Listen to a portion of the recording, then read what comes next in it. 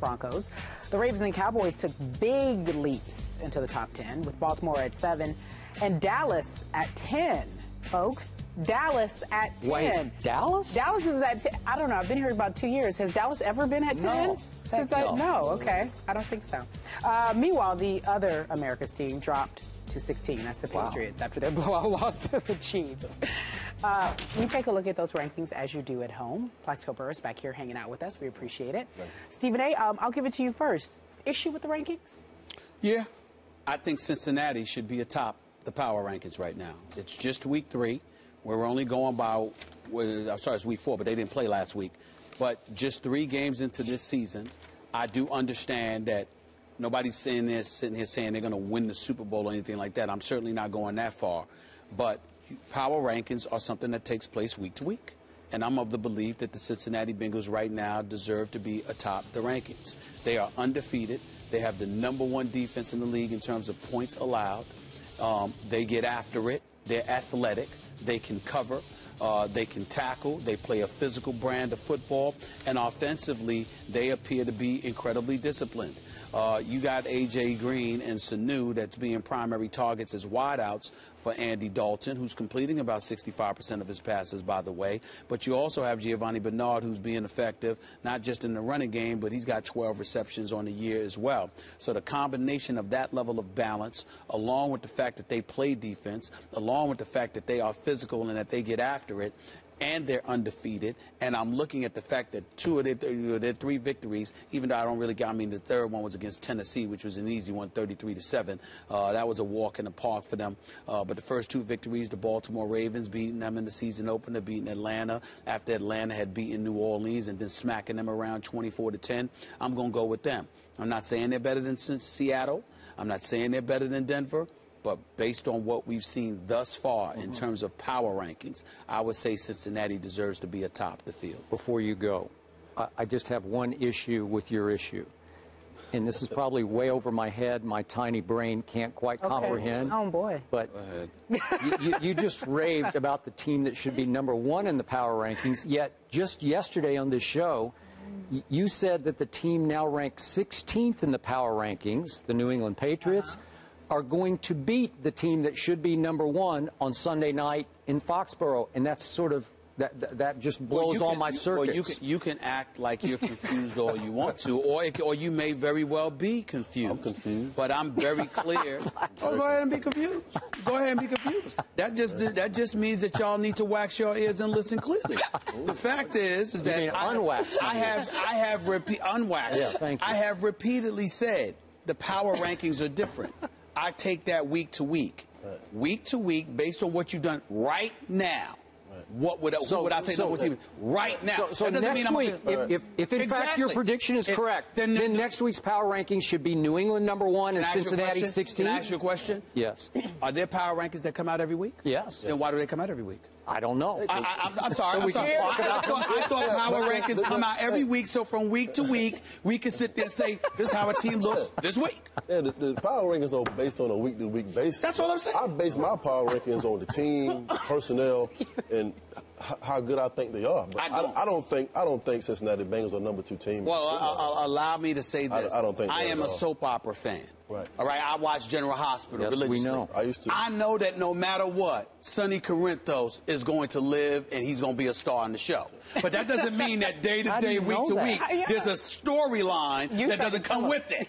So this is the storyline. Now, in the end, I'm thinking New England's going to be in the Super Bowl. In the end, I'm thinking Denver and New England's going to be in the AFC Championship game. It doesn't mean that I ignore what's going on in week 3 and live it on that. What's your issue with the rankings? My issue with the rankings is that, I think the San Diego Chargers are a lot better football team than a lot of people are giving them credit for. I give them credit. He gives them credit. Phillip Rivers is having a great year.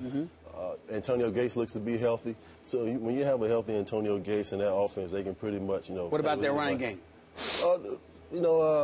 Running game's not really good. Okay. But I do believe that they are the best team in the AFC West. I would like to. That's what I said before the year. But remember, they have lost Ryan Matthews at least for a while, and I'm afraid Danny Woodhead's gone for the year, and they had both of them in their upset win over Seattle. That's always kind of been the MO with the San Diego Chargers, is that they are never physical enough on offense and on defense. That's kind of one of the things that's really plagued them, in the playoffs, and Phillip Rivers really making that leap is that, they're not really a grimy football team when it comes to football and on defense and offense. But I do agree. Phillip Rivers might be playing the best quarterback in the NFL right now. If we're just doing right now. So now we're allowed to say right now. Well, now we're allowed to say right now. No, I'm following your rule. That's your rule. That's not my rule. It's your rule. You're saying right now. Right now. Time out. Right Dallas. now. Well, that's what you told me. Number 10. They belong to be there? I got Dallas right where they ranked at number 10. Thank you. Really? How about them Cowboys? What are you thinking about them Cowboys?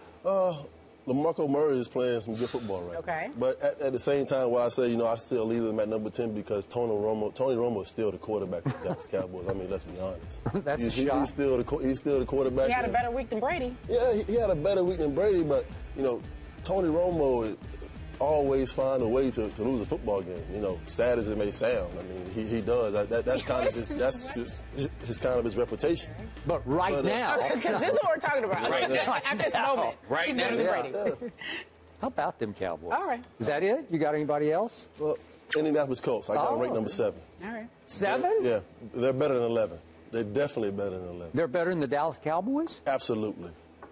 Hold on just a second. Let me look here. I would take the Indianapolis Right now. Colts over the Dallas Cowboys any day of the week. Okay, so I'm looking at Indianapolis' results. So they open the year at Denver. They basically get blown out by halftime. At Denver, season opener.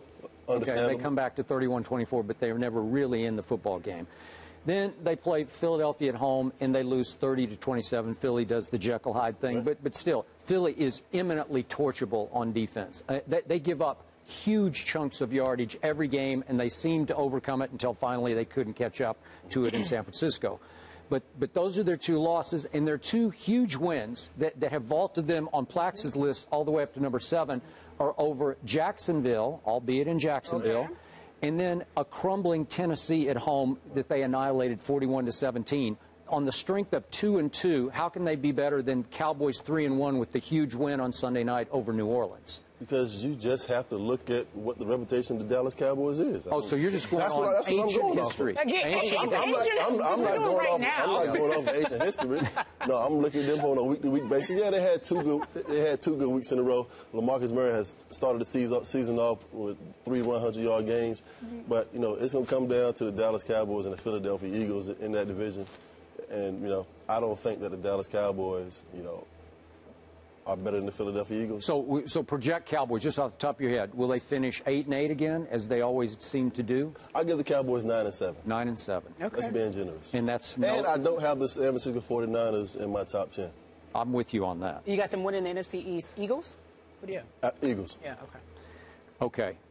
I don't have really many issues with this list because Seattle is in a league of its own and should be on top of the power rankings right now. Okay.